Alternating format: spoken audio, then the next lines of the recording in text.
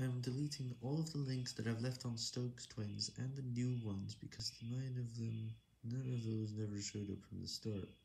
Tomorrow, I'm gonna have a problem, because if the new promotion gets no views of my links, sometimes Dash can still help us, but there may not be a new video to promote from, and it might not result in a lot of views.